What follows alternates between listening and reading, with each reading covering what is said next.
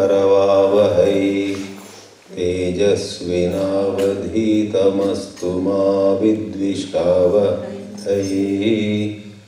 Om Shanti Shanti Shanti. Upadesha Sara is composed by Sri Ramana Maharshi. It fits into a certain epic that a certain poet, Muruganar, wrote. Over there, in the larger canvas of that epic, Lord Shiva instructs a bunch of people who are very scholarly, highly disciplined, very well informed, eminent in their own ways, but they had a certain limitation in their understanding. They thought work or action is everything there is to life, and Shiva wanted to convey to them that the highest spiritual wisdom is not karma but jnana. Karma is certainly good on a certain level to, number one, bless us with many rewards in this temporal life, and number two, to bring about inner purification. As regards the ultimate goal of human life, which is liberation, no amount of karma can ever bring to us mukti. This was intended to be conveyed, but taking that opportunity, Lord Shiva gives to those ritualists a complete, panoramic, comprehensive understanding of all the spiritual paths. Yesterday, in the first class, in this 5-class series, we took a look at how Ramana Maharshi, putting the words in the mouth of Lord Shiva to fit into that epic narration, expresses the nuts and bolts of Karma Yoga. This evening, in this second session, we start with the 4th shloka.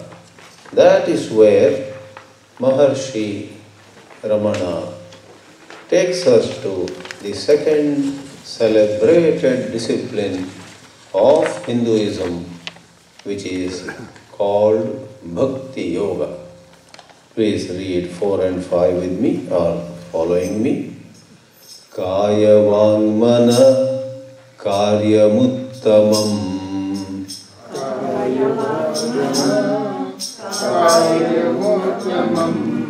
Pujanam Japas Chintanam Kramat. Pujanam Japas Chintanam Kramat. Kaya Vangmana Karyamuttamam. Kaya Vangmana Karyamuttamam. Pujanam Japas Chintanam Kramat. Pujanam Japas Chintanam Kramat. Jagata Ishadhi Yukta Sevanam. Jagata Ishadi Yukta Sevanam. Ashtamurti Bhrad Deva Pujanam. Ashtamurti Bhrad Deva Pujanam. Jagata Ishadhi Yukta Sevanam. Jagata Ishadi Yukta Sevanam. Ashtamurti Bhrad Deva Pujanam. Ashtamurti Bhrad Deva Pujanam. Right away, without dilly-dallying, Maharshi gives to us 3 major categories of the program in devotion. Devotion to God has been recognized in almost all the great religions. I add almost because one or two religions like Buddhism and Jainism do not have the concept of God at all.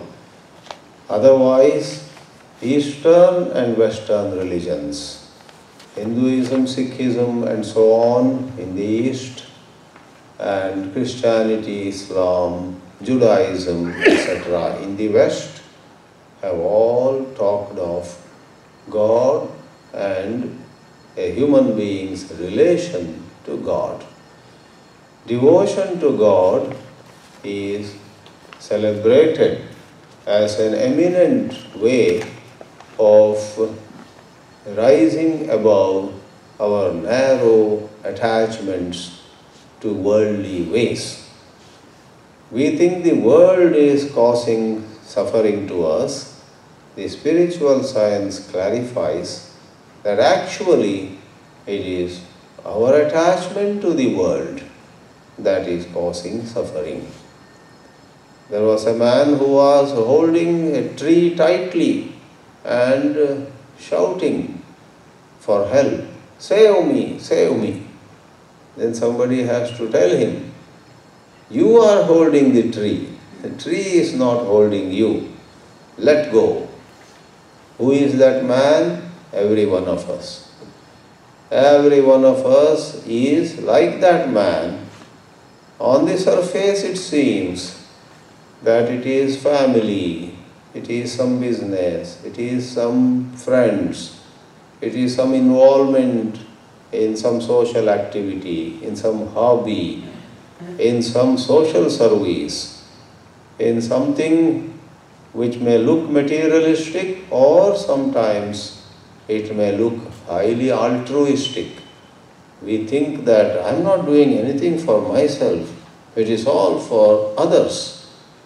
I am running an orphanage, I am running a school for the poor, or this or that. But scratch the surface, with due respect to all that service you are doing, there is necessarily a significant component in your relationship with that school or orphanage or family or whoever. It's a significant part of it where you feel a sense of identity. I am somebody as long as I am the secretary of this orphanage where 1,000 children are being fed and educated. If I step aside, I will be nobody. There is a fear. I tell you, between us, even philosophers and wonderful speakers like me sometimes have a panic. If nobody attends our classes, where will we go? It's a joke, and yet it is human thought. Really speaking, you don't have to depend on your family or social service or this or that. Someone like me doesn't have to depend on lectures and people attending to our lectures. This is all Bhranti. All of us can live happily, spontaneously, without worrying about tomorrow. We give what we have with us to whoever can receive. And then the law of life is such, when we give, a lot will come to us. In Bhakti Yoga it is expressed slightly differently. Love God and leave everything to Him, and God will take care of you. Ananyas chintayanto mam ye jana paryupasate, chapter 9 of Bhagavad Gita, tesham nithyabhiyuktanam yogakshemam vahamyaham. If someone loves me, says Lord Krishna, constantly, without a break, steadily, single-pointedly, then I take care of their yogakshema. Yoga is whatever they need to get, I will get it for them. I will do the errands for them. and whatever they need to retain, they already have, and they don't want to lose. I will ensure that they won't lose. That is kshema. Yoga kshemam vahamyaham. And interestingly, bhakti yoga is another very confirmed, testified, verified, time-tested, I should say, way to the highest goal. Maharshi Ramana himself, upon being asked, what is spirituality summarily, said, it is either inquire or surrender. Inquire is going to come as the fourth path in this text, self-inquiry. In broader terms, that is called Jnana Marga, the path of wisdom. Surrender is one word for this Bhakti Yoga. And now, under Bhakti, under this banner of devotion, there are countless practices under the sun. Go to pilgrimage, observe various vows, do 100 kinds of puja, worship, do 100, if not more, kinds of upasana, use so many symbols, use so many forms of God, all of them put together and expressed in various combinations and permutations is simply into many, many thousands of ways. But broadly speaking, you name it, what your grandmother used to do, what your father used to do, and what you are today doing, whatever your neighbors are doing, what Christians are doing, what Muslims are doing, in the name of their worship or prayer to God, put them all together, they belong to these three categories. Kaya Vangmana Karyam. And this is a technical expression.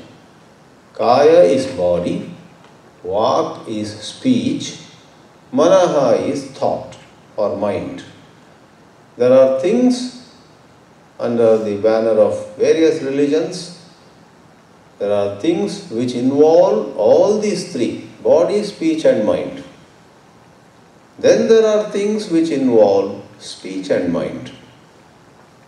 And then there are things which involve only the mind.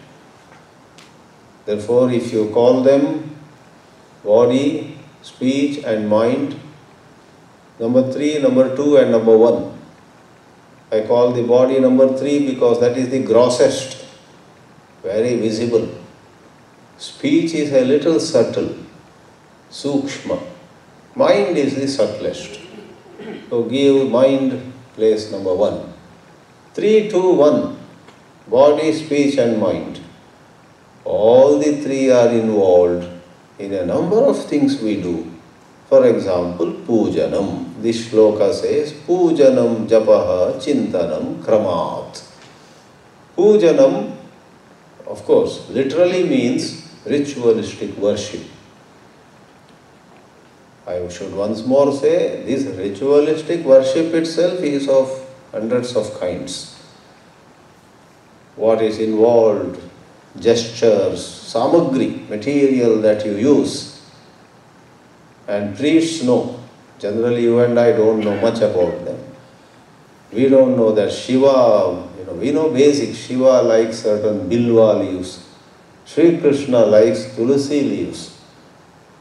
Somebody else with less knowledge than even us, the priests have much more. We have some knowledge, and some others have, they would mix up everything. They would put bilva leaves on Krishna's head and tulsi leaves at Shiva's feet. And instead of giving abhisheka to Lord Shiva, they will put it on another form of God, all mixed up. So, leave aside those details. They say the devil is in the details. Leave the details to the devil. But broadly, wherever there is some spiritual activity, where not only in the ritualistic puja, in some other form of spiritual activity. For example, you do pradakshina, going round a hill, a holy hill, or going round the garbhagriha, sanctum sanctorum in a temple. The body is involved. Somewhere else, you face a holy place and do prostration. The body is involved. Where the body is involved, and at that time you may mutter some mantra or some shloka or some namaha. Speech is involved. And when it is properly done, the mind has to be involved. Though our mind runs away sometimes. We are doing prostration, sashtanga namaskara. Our mind is wondering, did I lock my house? Or at a temple sometimes our mind is, are my shoes safe over there? New ones I bought just yesterday and so on.